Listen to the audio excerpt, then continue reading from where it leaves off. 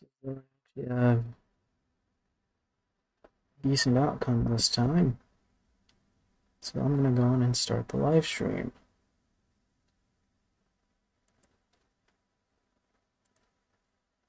What is up on the U-Box, guys? This is Top High Productions 115 coming at you with the first video in quite some time. I had originally planned to do this a little bit earlier in the day, but complications got in the way, and I had to do some network optimization, some network reconfiguration, and I will go over that, I guess, at a later date. But for now, I'm here to fulfill a promise. A friend of mine recently asked about using ESXi, and I'm just going to walk through some of the basics, really small stuff, things that most of you can probably get through in 5 seconds. But I think that these are important factors to really get down. First of all, ESXi is, for all intents and purposes, it is a hypervisor. And it is a hypervisor with really awesome features. It is a special made operating system, and it is distributed as an ISO image primarily, right? So you download it from VMware, and once you have the ISO image, you then either put it onto a USB or a DVD. You put the USB or DVD, the installer boot media, into your server, then from there power on the server, and when the server boots into the install media, assuming that you set the boot order correctly, what will happen is it'll boot into the installer, and the installer will then ask you what drive do you want to install ESXi on, or it'll possibly even ask if you want to have it run from the USB. So then you would pick your install media or possibly have it run from the USB. Once it finishes installing, it'll then ask for you to remove the install media. And then from there, it'll reboot the server. Once the server reboots, it's then going to boot into ESXi, and when it boots into ESXi, the first thing that you will see is what I'm about to show you here. This will take just a second.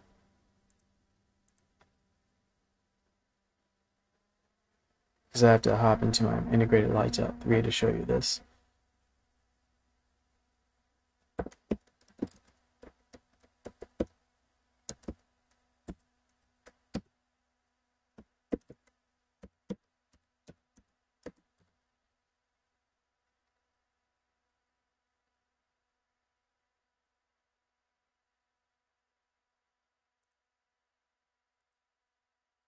Just happened here. And when ESXi powers on, this is, or at least something like the window that you will see when you're right in front of the server. It's going to look something like this. So I'm just going to go ahead and hop in real fast. Firstly, you'll notice how it'll say VMware ESXi, it'll tell the version, it'll tell what server that it's on, like the branding, make and model, and all that. And in addition to that, it'll also mention processor and RAM. Very basic stuff. And from there, it's going to give you a domain name that you can access it from, a local name of some sort, followed by an IP address, and then IPv6. So initially, when the server powers on, you're going to need this information, because that's how you're going to get into the web UI, the ESXi web UI. Now, something else that you probably want to get to is this. During the initial install, ESXi is also going to have you make a password. So when you set the password, it's protecting these settings here. So we're just going to go to Configure Management Network. Under Configure Management Network, you can actually tell it what host name to use, what IP address to put itself on, and IPv6 as well. So once you configure these things, you'll then be able to use either an IP address or a local host name. Now, once you have an IP address, what you would then want to do is simply go into the server. In my case, I've already given it a full domain name, but here's what it's going to look like when you first try to log into the web URL. It's going to take you to a login page. This is going to take just a few seconds. There we go. In my case, I don't really have to enter anything. Thanks, keep ass. And then from there, we are in. And the first thing you're going to notice is that I'm using a bone stock vanilla ESXi image. As you can see, there's no branding. If I were using an HP image on my HP Brilliant DL580 G7, you'd see HP branding here, followed by the domain name or host name and all that. And right here, it shows the build and version of ESXi that I'm running. I'm running update 3. And it also shows whether or not it's connected to a vCenter. We'll get to vCenter in a moment. But it also tells the uptime. In my case, the server's been up for just over 1.5 days. In addition to this, it also tells that it's being managed by vCenter, and it gives some information. It gives the model, it gives processors, RAM, and all that. You've already seen all this. Performance metrics. All of this is on the very front page. This is hosts. We also have manage, monitor, and other important settings. Some of the big settings that a lot of people tend to use. Just going to hop over to manage. If you go into manage and then hardware tab, and then PCI devices, this is where you configure PCI pass-through. So if you have any devices you want to pass to a VM, such as a GPU, a NIC, or anything like that, it's going to show up in this list. As you can see, I've already activated a few. And here, you can also monitor system sensors and storage and stuff like that, performance and all of that, logs, and notifications. Now, most of this I don't really have to go into because most of this is kind of in VMware's documentation. But if you're interested in any of this stuff, I would highly suggest going into VMware's documentation to learn more about it. But this is stuff that I tend to use occasionally, but a lot of my monitoring is done via a different tool. I'll talk about that tool in a few minutes. But the main prize here is the purpose of ESXi, which is to run our virtual machines. And as you can see, I have multiple virtual machines here. And a lot of them are connected to a directory, as you can see. They're all connected to the same domain name. They got those names from somewhere. They got them from an Active Directory, DNS. So, domain controller, vCenter appliance, once again, we'll get to that in a few minutes. A Linux server, a Mac OS instance, and last but not least, a Windows 10 Enterprise instance. As you can see, it shows how much host CPU resource it's using, and also how much RAM that it appears to be using, at least according to the hypervisor host. If we really actually go into these VMs, they aren't using 16 gigs of RAM because this thing here, Windows Server Data Center, is only given 16 gigs of RAM. And right now it's probably using around 30% of it. That's what it uses when it's idle usually, even when I'm connected to the VPN. If we look at the Arch Linux VM, that constantly has folding at home running on it, so its memory utilization might be a tad bit higher. Mac OS Mojave, its memory utilization and also disk utilization maybe a tad bit higher because it's running a bunch of media servers. And Windows 10 Enterprise, well, it's sitting idle right now, so really, it's not going to be using that much. I remoted into most of these. The host memory metrics that you see here, they're kind of hit or miss. I find that it's better to just actually hop into the VM and actually see what's going on. The used space, this is going to be depending upon not only the data stores you have attached to the VM, but also dependent upon the raw disks that you pass to the VM. So in this case, you can tell I've passed through quite a bit of storage to some of these VMs, and they're all sitting at around 11 terabytes. I'm going to want to hop down to here now. Storage. Under storage, we have 3 tabs: data stores, adapters, and devices. Data stores are, well, they're kind of like logical volumes in a way, I guess. What happens is you take a physical disk, put a data store on it, use that data store to store files and also virtual machines, virtual machine configuration, etc. So in this case, I've created I've created, I think, 6 data stores. 5 of them are holding VMs.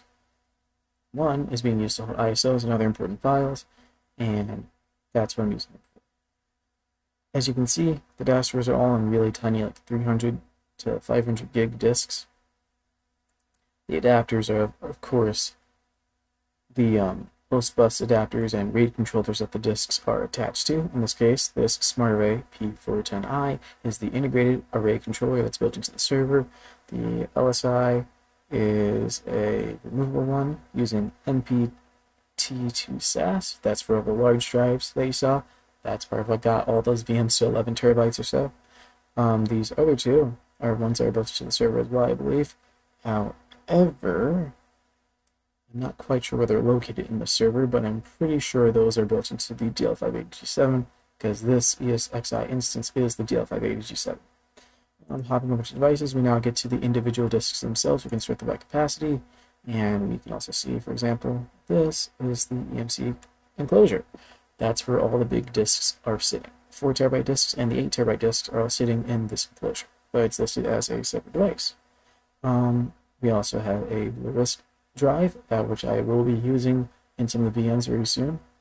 I do like movies, that's why I have the Blu-ray disc drive in there. These are all the small disks that the data stores are on. As you can see, these are around 300 gigs. However, the data store only takes up around 280 gigs. If you want to, you can make sure that a data store actually scans the entire disk. That we found in VMware documentation as well, last I checked.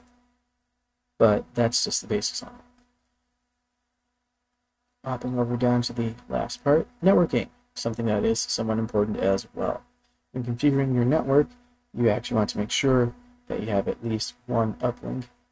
I mean, this is all done automatically, so you don't even have to worry about it. But in my case, I actually had to make changes to this today in order to actually make sure that my network wasn't complete and utter trash when I was trying to use it.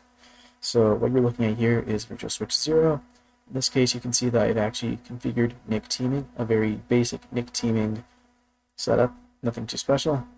And I have 5 VMs on a virtual switch.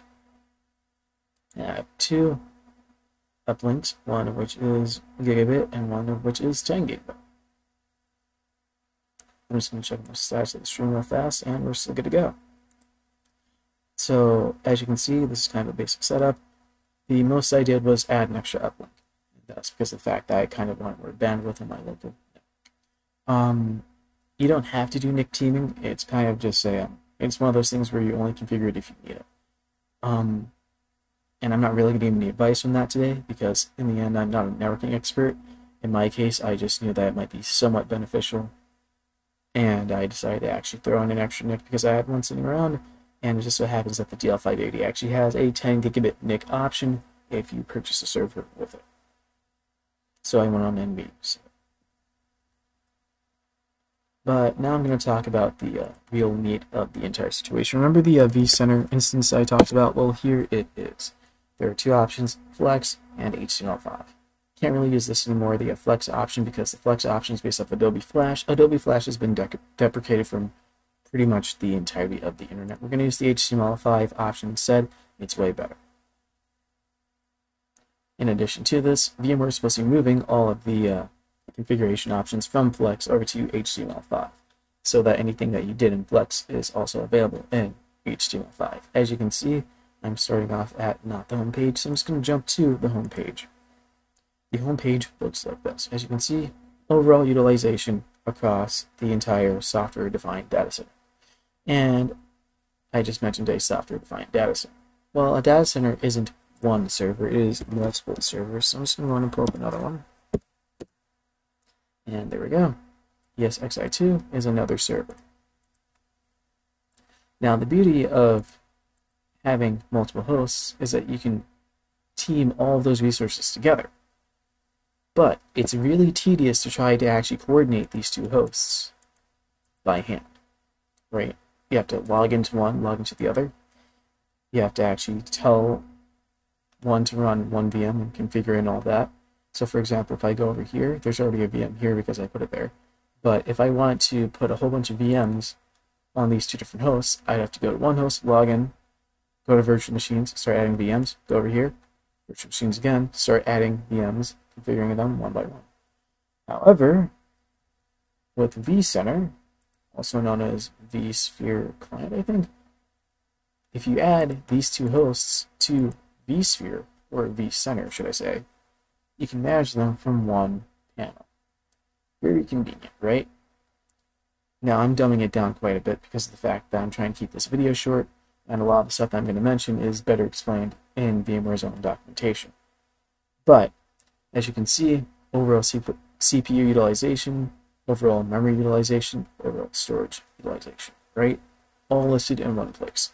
In addition to that, I also have centralized listing of objects and associated alerts, plugins, etc.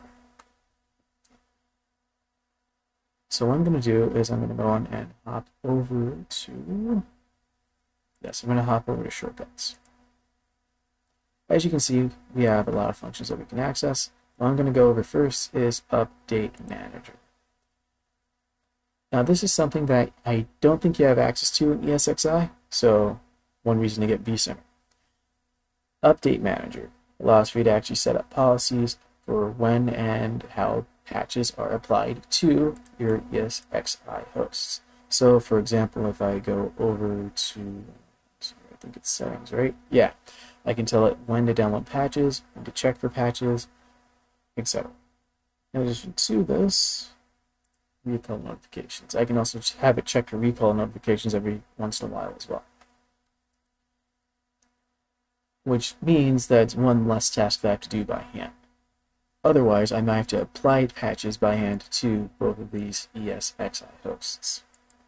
Which, mind you, I guess it doesn't take too much time, but it's a lot more convenient to be able to do it from here. I'm going to go in and check my chat real fast. And there's no one in chat right now. So hopping over to the second to last item, hosts and clusters. As you can see, in the data center, I'm going to get a bunch of alarms due to overall resource utilization. In the meantime, though, we're just going to focus on this left side menu. As you can see, ESXi1 and ESXi2 have both been added, and their resources are kind of listed in a unified way. So I can tell what my overall CPU utilization is across the data center, overall memory utilization across the data center, and storage utilization across the data center. Once again, a very nice way to actually manage things. I can hop to a single host, or I can hop to another host, and I can see storage devices on both of them. In addition to that, I can also start from here and say, hey, why not create a VM? Well, if I say create a VM, guess what's going to happen? It's going to ask for me to give it a name. So I'm going to give it a name. Yet, guess what's going to do next? Here's what it's going to do next. It's going to ask for me to pick a host to put it on. Boom. I can say put it on 10004. And from there, I can pick which data store it's going to be on, and etc. As you can see, instead of having to go to ESXi2 10004 to make that VM, instead I can just make it from here. And in addition to that, I can also configure different policies from vCenter, such as what to do when applying patches, so that I can say maybe I want for all the VMs on 10002 to move to 10004 if 10002 needs to install patches. So let's say that 10002 needs to install patches, move all the VMs, I guess via vMotion, to 10004 so that 10002 can actually apply patches and go into maintenance mode, do what it needs to do, while 10004 make sure that all the VMs remain up and running for end users to access. And then when 10002 is ready again, move all the VMs back to 10002, and then do the same thing for 10004. Of course, that's a made-up policy. I haven't actually configured that, and I'm pretty sure that there are better policies to configure anyway. But the point is, vCenter is a way of coordinating a software-defined data center, and that is why I actually have vCenter right now. Unfortunately, though, I might not have too much of a use for vCenter soon, seeing that I'm getting ready to kind of decommission this one right here, 10004, but we'll talk about the reason why later. The point of today's video was just to go over some basics of ESXi and vCenter, and the reason for why I'm using vCenter. even though most people using ESXi, I guess, in their home lab might not necessarily have vCenter. I happen to have multiple hosts. I find it convenient, and on top of that, dark mode is kind of sexy. Now, if I remember correctly, to get dark mode, you go here, switch theme, and that's what you get. I'm not going to go too much into detail. I think this is UI here is also called the vSphere client or vSphere web UI. I think this thing's had like multiple names, but someone recently had a question, and I'll be answering that momentarily on the forum. For now, though, now you guys know what I've been working on for the past few months, and I may do, I guess, a more in-depth tour of the server setup in the future. If you're interested, leave a like, leave a comment, and I guess I'll catch up with you guys later. Currently no comments, so I guess there's no questions at this time. Peace out.